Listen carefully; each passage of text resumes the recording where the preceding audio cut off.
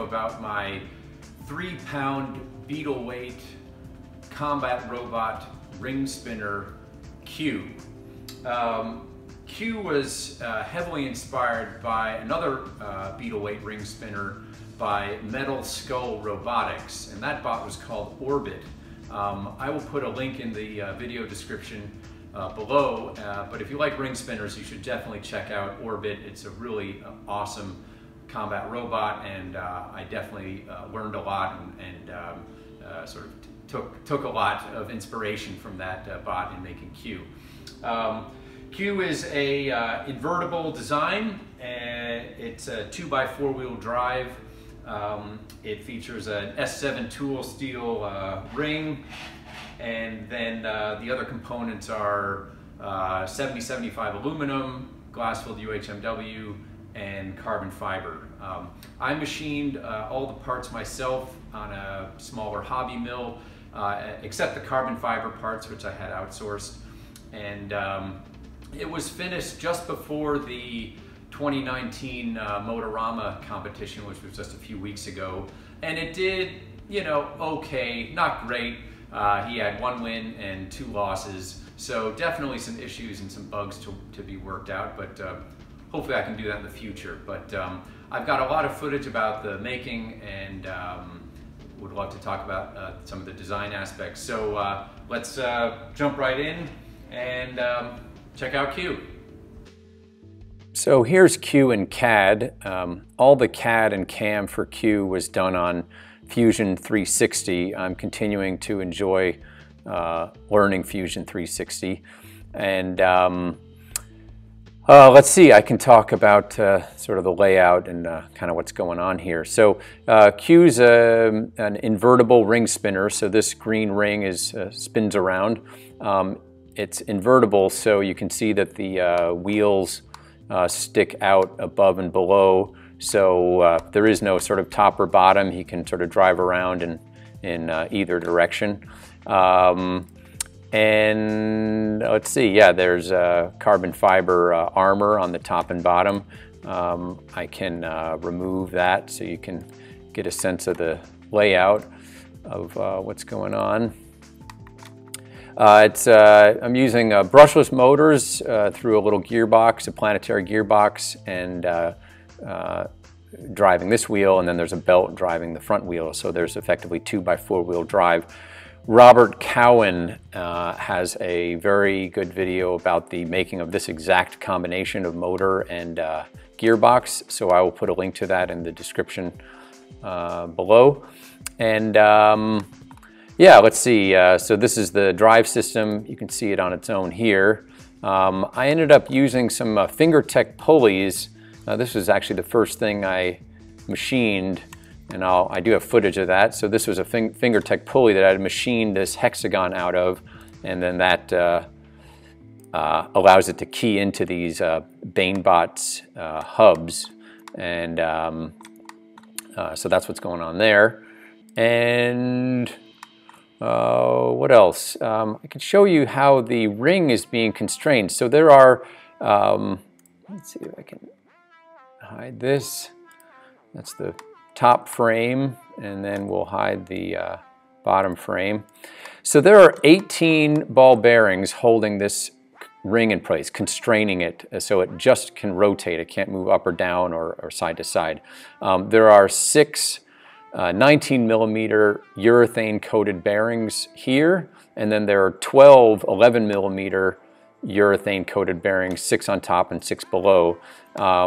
So you can see that the 19mm bearings constrain it radially, and then the 11mm bearings constrain it axially. So there's just the tiniest of gaps, and yeah, that's how the ring is being constrained. This is a friction drive, so this ended up being some O-rings that were glued onto the outrunner of the motor, and there's a tiny little bit of interference here that's creating friction and driving the ring around. This is a 30 amp ZTW speed controller for the motor, for the weapon motor. This is a 1000 milliamp battery pack, and Over here is the receiver for the system, and then two smaller ESCs to power the these drive motors. I machined these are aluminum frame or drive motor rails, machined out of 70-75 aluminum, and it's all pretty tightly packed in here. Show the frame again. You know, it's very tight to the point where the belt is kind of going above and below some of the frame right here. So that's getting tight. The wiring ended up taking more space than I imagined, so it all ended up kind of getting crammed in there. But it did all fit, and yeah, why don't we just show you the making of some of these parts. So I started by 3D printing the frame and drive rails, and then moved on to machining this FingerTech pulley. I was machining this out into a hexagonal shape so that it would fit one of the BaneBot double wide hubs, and it fit pretty well, and there's enough room for a wheel and a pulley, so this looked pretty promising. I then machined the drive motor rails with acrylic, and this is really just to check the fit of the overall system, see if the motor fits in and how it mounts. And then I was able to bolt that into the PLA frame and at least do a quick drive test, and it seemed to do pretty well. It was fairly controllable, and things were looking good. So I then moved on to machining the rails out of 70-75 aluminum. That's the first operation. Now I'm flipped the part over and doing the second operation. And there's actually a third operation, which you see here, which is drilling these holes that bolt into the frame. And yeah, so they came out looking pretty well, and I was pretty pleased. So then it was moving on to other parts. Here's the frame to cue in CAD. The frame is actually made up of two halves that are identical, a top half and a bottom half. Yeah, I thought I could talk through some of the features of this. So I knew I wanted to machine this from the beginning, so I was thinking about that when I was designing it. And so all the features, or most of the features, you can access from the top or the bottom. When you're machining, you really are, holding something in the sort of X and Y plane, and then you're coming down into it in the sort of Z. So you really need to be able to access features directly to machine those. So again, most of these pockets and profiles I could get from the top or the bottom. There were going to be a couple tricky things. You'll see that the axial bearings, these 12 or 6 on each side, those are held in with, held in by screws, but I can't access those from either the top or the bottom. So I think it was looking like it was going to be, I'd need to figure out some way to be able to, access these directly. So that was going to be something to figure out. And then this also turned out to be a little tricky for the same reason. These are pockets. I needed some holes to hold bearings. These bearings are what hold the drive axles in place. And again, for the same reason, those were going to be tricky to make. I could have tried to come at them kind of down into them, but I decided to just split the feature and kind of make the pocket in 2 halves, and I could come in here with a ball-nosed end mill and just profile those.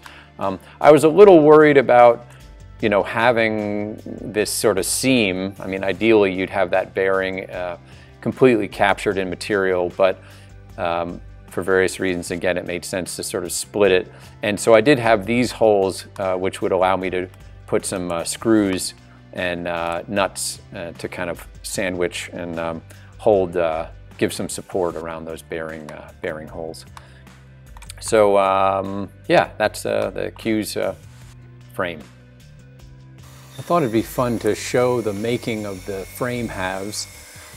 So it all starts with a big block of glass-filled UHMW. This is about 1 1/4 inches thick. The band saw that out, and then I mounted up on my mill table. Here I'm drilling some holes to hold the plate down with bolts. Then I can face it off. And now we get started into the real cutting. So this is obviously very accelerated just to try and make it move along. This is accelerated up, 20 or 30 times as fast as it normally goes. But yeah, just starting to cut various pockets and profiles. This is on the underside of the bot. It's cutting the little axial bearing pockets. Now it's doing some material removal just for lightening, cutting these pockets on the bottom just to take away material for weight savings. And I think that's it for the first operation. Now I need to pry it up, and that's what it looks like after that first operation. There's a fair bit of deburring necessary, but it cleans up. I flip it over and face it off again. This is the second op. And then again we start profiling and doing various pockets and cuts. These are areas around the bearings, the radial bearings. Again, very accelerated, and I have to keep blowing the camera off because chips would fly up on it and block the view. So it's moving along, and now it starts doing the kind of angled face that you see when you look at the bot. It first kind of goes around, does a rough pass, and then it starts progressively moving around and creating that kind of sloped face. It does have to rise up around the bearings, as you see, but it's zipping around now doing a finishing pass. And here's what that looks like in real time. Again, you see it's just moving around and kind of cleaning up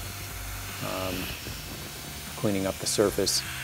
So it kept doing that, moving around, and it's almost done with that. And a couple little drill operations, and then it's ready to come off. So this is what it looks like when it comes off the mill.